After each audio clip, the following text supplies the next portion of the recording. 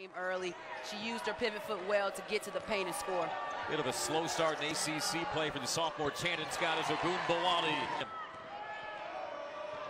Here comes Notre Dame.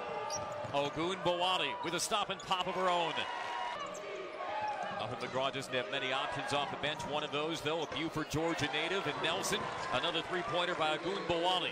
She's got 8 early fouls. And Ogunbowale, she just threw up the three-point sign, saying another one from the corner, and she's just knocking them down early. Georgia Tech, they need to locate her. She's their leading scorer, Notre Dame's leading scorer. She cannot be left open for open threes. Another turnover. Georgia Tech having trouble reading this zone. Ogunbowale, the bounce pass, the give and go back to Ogunbowale. Ogunbowale challenging at a Faroka, and she gets the roll. But right now, Georgia Tech does not look comfortable running those offenses. 2 more for Ogunbowale.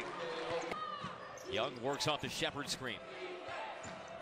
Ogunbowale in the stare down with Scott. The step back from Ogunbowale.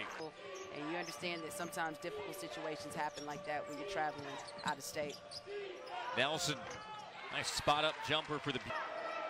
All coaching staffs, they chart deflections. Ogunbowale with the rainmaker from the corner.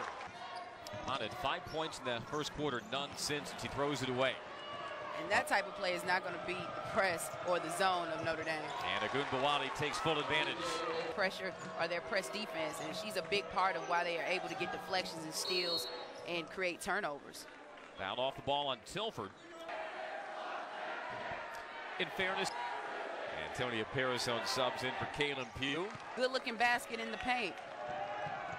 Oh, the no-look. Oh, Ogunbowale unhurried, able to size up the defense. Ogunbowale sizes up Pugh, gets the blow-by and one as she took the bump from Brown.